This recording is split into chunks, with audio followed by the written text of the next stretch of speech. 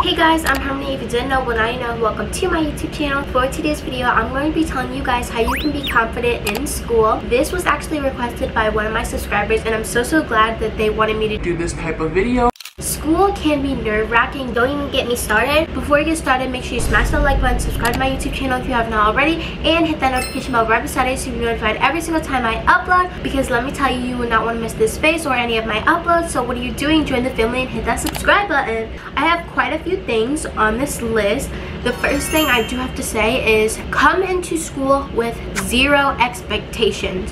Whether you're the new kid or not, do not set the bar up too high or do not set it too low, or don't even have it in the middle. Have zero expectations. You want to go into school completely blinded, so you don't really know what to expect. That way you can get the best experience possible. I don't know if that made any sense, but the second thing you should do is to face your fears. If you are the shy kid usually at school and you are not very social, get into after school activities or do extracurriculars to put yourself out there so you can meet new people and work on your social skills. We have been doing online school for almost 2 years, I would say, and some people are still deciding to do the online method, which I'm not doing because I'm ready to go back. You only live once, so why not do the unexpected? My eyes are like really burning.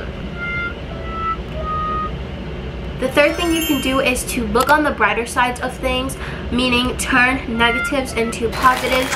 Everything happens for a reason. This is a quote I 100% stand by. When I am in a pickle, as my sister Cartier would say, I go by the quote, everything happens for a reason, and God wouldn't put you in a situation that you couldn't handle. There is light at the end of the tunnel, and if there is a negative thing going on at school or in your lifetime, then you can think of the pros of the situation and try to be the solution to the problem and don't flare things up even more. The next thing I want to tell you guys is something my mom had me and my sisters do, and that is to say a few affirmations to yourself before you leave school or whenever you feel like you need a boost. If you guys do not know what affirmations are, they're basically you talking to yourself and telling yourself, I'm enough, I'm beautiful, I can do this. Like, it's basically saying good things to yourself. My mom had me and my sisters do it in the mirror. I'm not too familiar with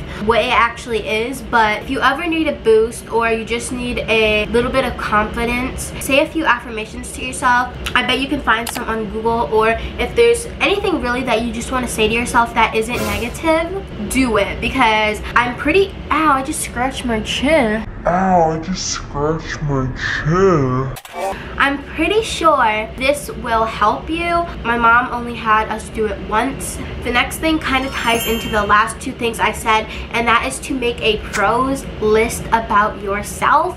This is just like the affirmations, except you're writing it down on paper. If you're not comfortable with actually speaking out loud, blah blah blah blah blah, anything that you want to say. You can even put goals down, like write goals you want to have, because having goals for yourself is really good, because it shows that you have something to look forward to in the future. I just think that's so great. You guys should try that out and let me know how it goes in the comments. Now, the next thing is a given, and that is to smile often. You have teeth, you have a beautiful face structure for a reason, so use that beautiful smile of yours to, you know, brighten someone's day or even brighten your own. Smiling can actually do a lot, believe it or not. Like, it can do and mean a lot of things, okay? So just smile often.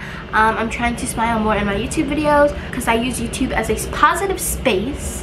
My friend actually told me to do this. Well, she's not really my friend, but like, it's a long story. She told me to smile often because I should feel happy and all that. The second to last thing is something that I have already said in the beginning of the video, and that is to put yourself out there and have participation in class. This has to do with facing your fears. Another one of the tips I give you guys, if you participate in class, there's a lot that comes into participation in class. If you know that answer and you don't want Becky or Susan to get the right answer before you, put your hand up and let the teacher call on you. Here is a strategy I do, and hopefully it will help you guys. So when the teacher gives out an easy question or a question that I just know off the top of my head, I'll raise my hand, she'll call on me sometimes, and then she won't do that random picking. Like some teachers, they randomly call on people without you even raising your hand. So if you participate in class with the easy questions,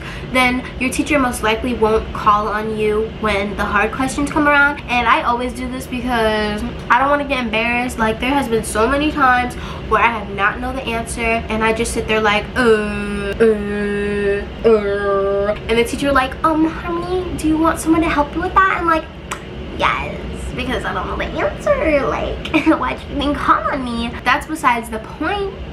Put yourself out there in class and participate. The teachers notice that and they're going to acknowledge you for that, and that is going to make you look even better on your report card because the teacher is going to write in the notes section that you are showing great participation in class, and it might even boost your average a little bit. So participate in class. And the last thing is kind of tying all of it together, tying the meat and potatoes together into one nice extravagant dinner, and that is to try something new.